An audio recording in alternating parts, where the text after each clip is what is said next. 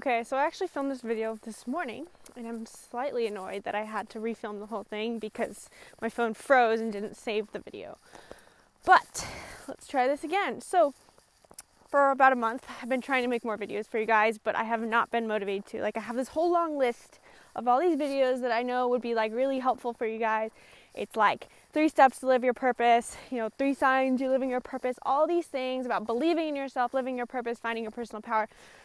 But I cannot find the motivation to do those types of videos. And in part, that is because in 1 month, I'm giving a TEDx talk in Lander, Wyoming about how to find your personal power and purpose. And so most of my brain power is focused on getting my speech right and getting things set up for that.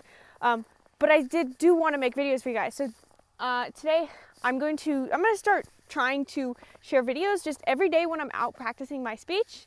I'm going to try to share just some short thoughts that I've been thinking, because I don't lack inspiration to share with you guys, and just some little thoughts I can share with you guys.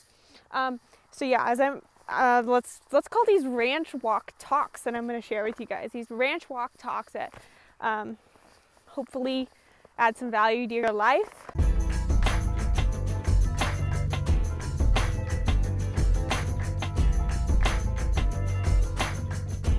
So if this is your first time to our channel here at Making Mindfulness Fun, we help you on your journey to higher consciousness so you can experience more joy, love, and emotional liberation. My name is Gabi, and I help you unlock your inner warrior that has personal power, feels purposeful, and truly lives a life that is liberated from all those negative emotions, because you're embodying the warrior self, not to fight some opponent out there, but because you are the biggest thing standing in your way from your dreams and your purpose. So let's dive into today's video. Today, I just want to talk a little bit about believing in yourself. Believing in yourself is something that I didn't realize was such an important part of what, that I didn't think it was so important, because it's such a natural byproduct for me, this thought process that I'm about to share with you guys. Okay, so there is likely something out there that you deeply, truly want. Everyone has a dream. Everyone has these dream experiences that they want to have. Not necessarily, I want to have all these material things. A lot of times that is just a byproduct of not having the real dream. We end up wanting material things because we don't have the real thing that we dream, that dream that we want. So whatever that dream is, could be get your book published. It could be to create this new passion-based business. It could be something to do with your relationship. You have this dream out there that you want.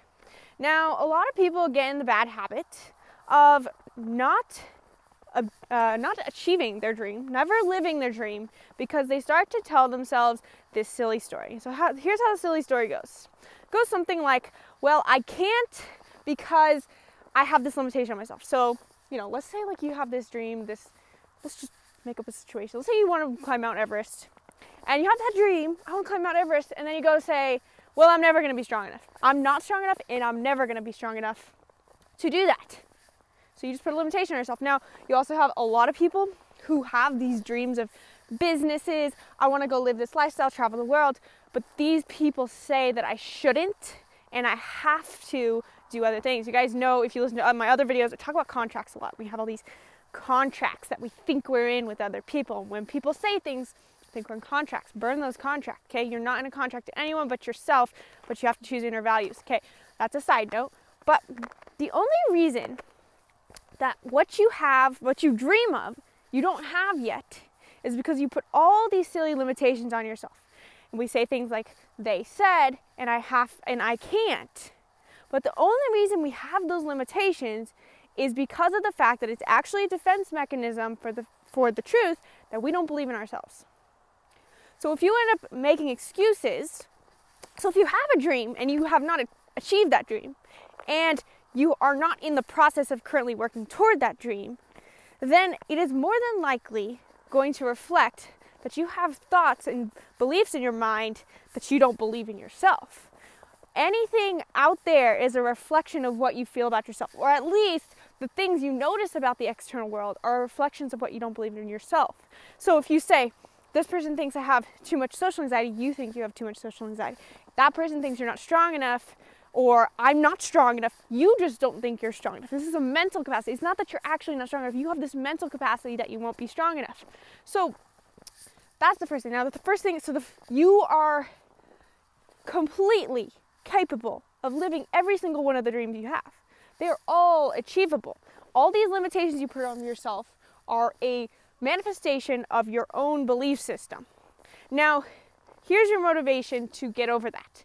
What happens is that we've got the limitation, right? Now, the reason we don't ever overcome that is because we've got these 3 steps between where you are now and living your dreams. You've got here where you are, that's present moment, and you've got this period, this space between where you are now and where you want to go to achieve your dreams. That time point in the future is that point where you have achieved that dream. Now in the middle, there's this barrier period. And that barrier period is essential because you cannot live the dream without having to overcome barriers, because the barrier period is where you obtain the skill set that gives you the capacity to experience the dream. The barrier is what gives you the skill set that creates the capacity for you to experience and live your dream. Okay? Remember that part.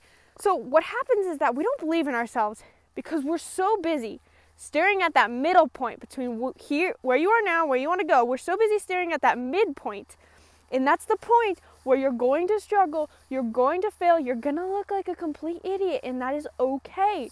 And we're so busy staring so detailed at that wall. That wall is going to be so terrible. Oh my gosh, look how dense the bricks are on that wall, that we're not even looking at the vision anymore. And this is how people lose sight of their visions. This is how people get unmotivated to fulfill their dreams. So when you look at this wall right here, you have to notice that, hey, I'm looking at the wall right there. And first of all, it is completely okay to fail. We like hear the quotes all the time that, oh, failure is good, failure is necessary, but it takes a lot more than just conceptualizing it. We have to actually embody that understanding that I am going to fail. I'm going to look like an idiot. And when I look like an idiot over and over again in this massive imperfect action that is required, working through these obstacles, by doing that over and over and over again, and not caring if you look like an idiot or if you fail, you're going to obtain the skill set that is needed to get to the other side. So once you know that, then you have to start looking at the vision again. It does you no good to stare at the wall. You deal with the obstacles as they come up.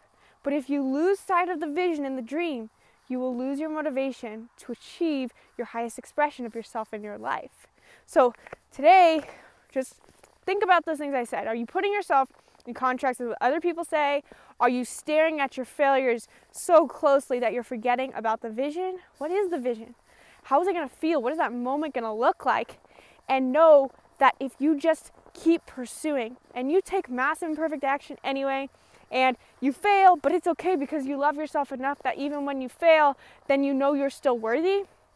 One day you'll wake up and you'll realize that you have the skill set to achieve your dream life. And then another day you're going to wake up and you'll realize that that skill set has indeed allowed you to experience and wake up to your dream life. Thank you for joining me. I hope you guys liked this little ranch walk talk here. I'll try to do more videos like this. No promises, because I have troubles with consistency for the last month or two. But fortunately, Isabel and Robin have been so good about posting videos on our YouTube channel. Comment below if those videos I said, 3 steps to live your purpose, and 3 signs you're living your purpose, and how to believe in yourself. If those are videos you guys would be interested in. Thank you for watching. Namaste.